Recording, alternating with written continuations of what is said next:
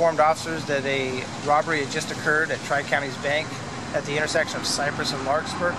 I happened to be on the motorcycle in the area of Interstate 5 in Cypress when it broadcasted, so I immediately detoured this direction. Went through the bank parking lot. They had dispatched the description of a white male and a blue-clad shirt and dark denim shorts and black shoes. Upon going through the bank parking lot, I didn't see a matching description, so I turned northbound on Larkspur in an attempt to just do an area check, see if I could locate that matching description. As I started going northbound, I saw in my mirror of the motorcycle a bicycle with a white male, no shirt, crossing Cypress, apparently trying to avoid traffic or avoiding law enforcement.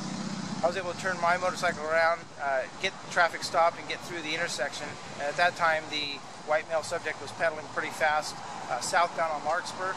I subsequently initiated a stop and ordered him, Reading Police Department, to stop where he was. The subject initially looked back at me and then continued to pedal forward.